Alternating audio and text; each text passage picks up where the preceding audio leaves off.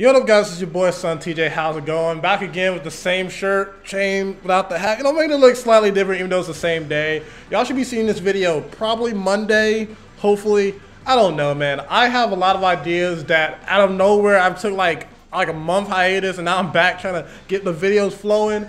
And today I'm here to talk about the top 10 best Dragon Ball attacks. Now, I've had this list ready for a long time now, to be honest. But funny enough, Team 4 Star has started uploading their holiday special Dragon Ball list, and they're uploading theirs. I was like, hey, F it, might as well upload mine.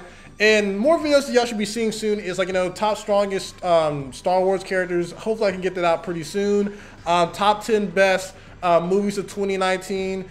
And top 5 best video games of 2019. And I think that one is going to be a little bit iffy because I haven't played that many games at all. But anyway, Metro, play that intro. The beat go off. Feel like I'm Goku.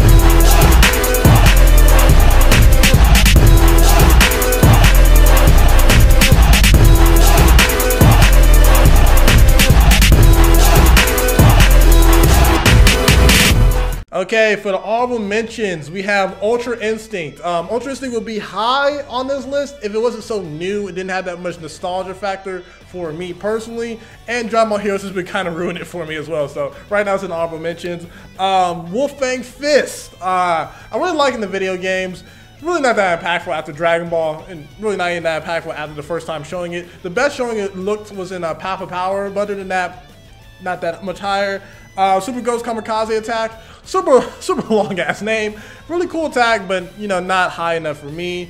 And Big Bang Attack. Big Bang Attack, it's cool for what it did, but it's just an energy ball. That's what you want me to say. Okay, so let's get down to the list.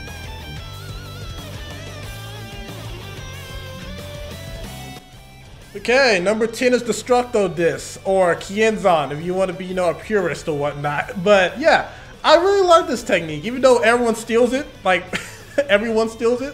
I like it, you know what I mean? The thing is, it's always used dumb, or it never really accomplishes anything, but it's an epic move. It just becomes useless when you're so much stronger than your opponent, or when your opponent's so much stronger than you, like Cell or somebody like that. But I love the technique. It can kill a lot of people that's above you, so yeah. Oh, wow, my body's just not enjoying me making videos right now. But yeah, Destructo Disc, really enjoy it. It's made by Krillin, and Krillin's one of my favorite characters, and it's a very unique move.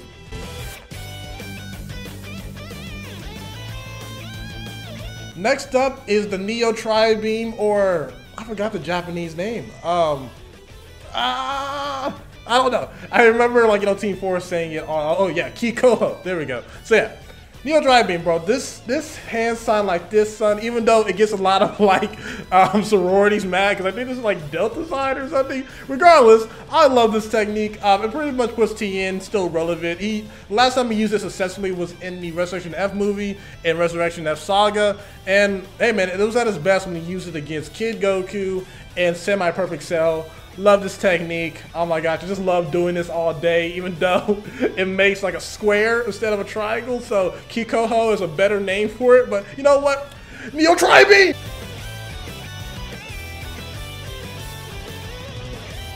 Next up is the Special Beam Cannon, or Makonko Sapo.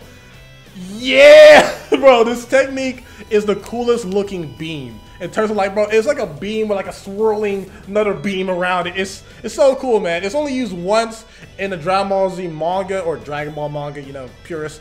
But again, it kills Goku and Raditz. It multiplies Piccolo's power by quadrillions. And in Dragon Ball Super, it gets a comeback when he tries to use it against Frost. Frost has to cheat to win. Then he uses it up to become pretty much Super Saiyan Blue level in the Universal Survival Saga. It's an incredible technique that, I wish it didn't have such a drawback, but that drawback really helps. And you can use it just a quick charge up, or it can just charge up for half an episode and blast your crap away. If more characters had this technique, which in the Dragon Ball Super manga, a character named it's like an android hit looking dude, he's able to use it. It's a very powerful technique. Love every time I see it.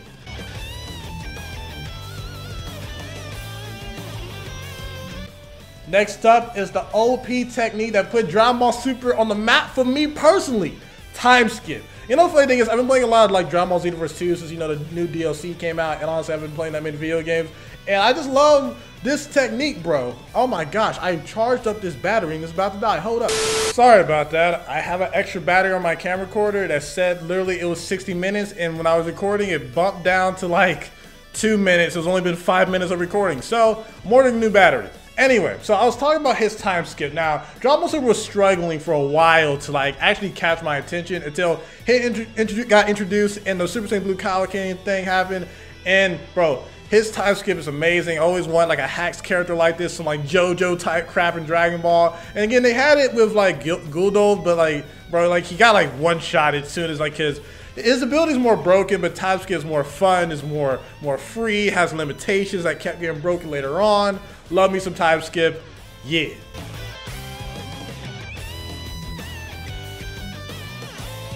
Next up is the Final Flash. This technique is one of my favorite Vegeta techniques, period.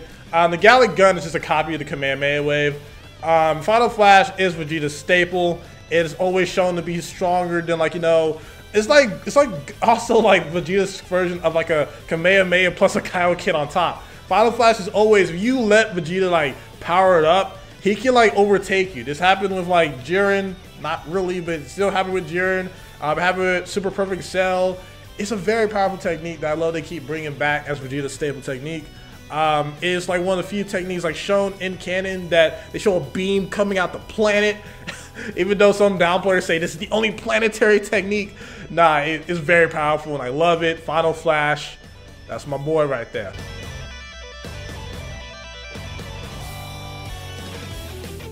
Next up is instant transmission. One of my favorite techniques that's honestly not used enough because it's so broken. Granted, it's not broken as like the Supreme Kai's version or the God's version of the instant transmission, but I love it, man. Like, especially when it's combined with different techniques. It was used in like the Hachiak OVA video game where like Goku uses like a warp spirit bomb. Then you have like the warp Kamehameha Wave where you use it against Perfect Cell. I just love this technique, man. It's always fun to see. I'm glad that Goku is using it more often. I remember he got I can't talk. He got the advantage on top of Beerus when they was fighting when he used his transmission. The only time his transmission was used dumb was Goku was fighting Super 17 and apparently Super 17 could predict it or whatever. Screw all that. Its transmission is one of the most broken techniques in Dragon Ball. I love seeing it every time because, bro, one of the superpowers I would like to have if I actually had powers was to teleport. Shout out to Jumper, baby.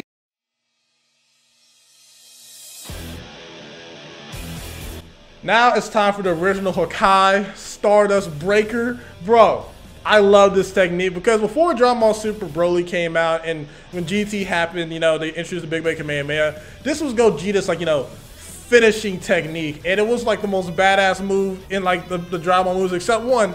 And it was incredible, man. Like, the way that Gogeta took out Janemba was literally Hokkai. Like, bro, this man wiped him out of existence. Granted, it, like, removed, like, the evil in him or whatnot. But pretty much, bro, it was, like, the original Hokkai. It's so cool. It's like this, like, rainbow technique. And then he just, like, takes in, crushes it, and freaking blows you up. Granted, it shows up again in Dragon Ball Super Broly. But, again, it's not the same as it first showed up in Dragon Ball Z Fusion Reborn. Love it. It's one of my favorite like finale techniques, and I gotta always remember it as being one of those.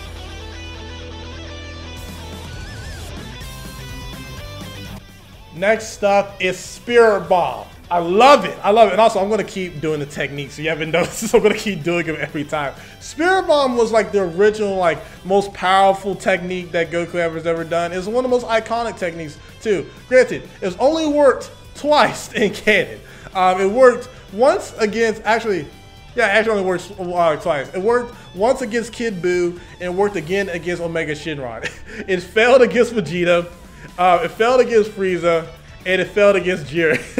It's failed a lot, to be fair. Well, actually, it also worked again when Goku used the Spirit Bomb Absorption against Android 13, and when Trunks used the Spirit Bomb Absorption against Fusion Zamasu. So it was 100% percentage rate when you absorb it. But yeah, I love every variation of the Spirit Bomb when it's like a small little energy thing. Also, it worked against Turles. Okay, it's worked a lot in different formats, but mostly in the canon, it's kind of failed a lot too. But again, everyone loves Give Me Your Energy. It's one of like best, like, you know, like techniques because it's not all Goku. It's not all the user. It's like everyone like teaming up to help them. It's only like in Dragon Ball Super and like, you know, when you start absorbing the technique that you can like stack your own power on top of it. But regardless, Spirit Bomb is one of the most beautiful techniques in Dragon Ball. I love seeing it in video games, but granted, it's usually useless in video games unless it's like in a cutscene. But again, I love me some Spirit Bomb action. Not to be confused with the Spirit Ball, which is also pretty cool. Should have been the honorable mentions, but Spirit Bomb is one of the most iconic techniques, and it has to be on this list.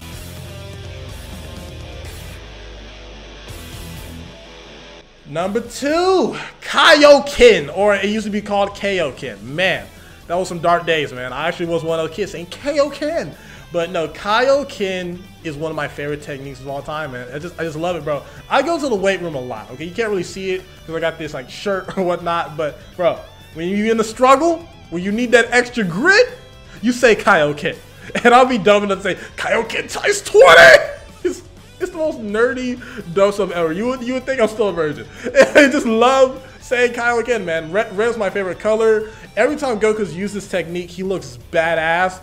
And I love that they brought it back in Dragon Ball Super Bros. That's why I love Super Saiyan Blue Kaioken so much, because it's a combination of everything, baby. Godly aura, which actually Kaioken is a technique taught from a god, which is not Grand Kai, what the hell? Supreme Kai, or Great Kai? Oh my gosh, I forgot. Oh, King Kai. Wow, call me a Dragon Ball fan. Anyway, yeah, King Kai created the Kaioken, which he is a god, and like, you know, stacked on top of like Super Saiyan Blue. I would love to see Kaioken Super Saiyan God, even though that look weird because Super Saiyan God is just red anyway. But regardless, Kaioken is one of my favorite techniques of all time. I love using it in like any video game, especially in Xenoverse. I even stack Super Saiyan Blue Evolution on top of Kaioken. I love it. I can't wait to see Ultra Instinct Kaioken, but Kaioken is one of the most broken techniques, and I just think about it all the time because it's so cool, and I love it, and it's dangerous, and it just is so awesome.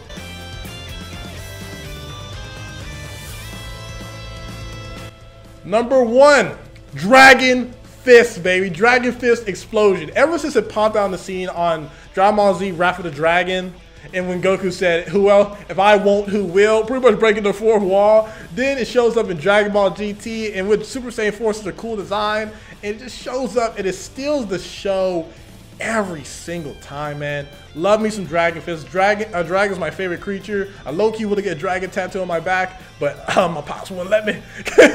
And I respect my pop's opinion too much, but maybe one day when I become rich and famous, please. You know, I'll do it when I'm established, but bro, Dragon, bro, just the effect of being able to summon Shinron from your fist in this key, bro, I love it. Dragon Fist is like my favorite technique that's not canon in the entire show. But I have one more ranking.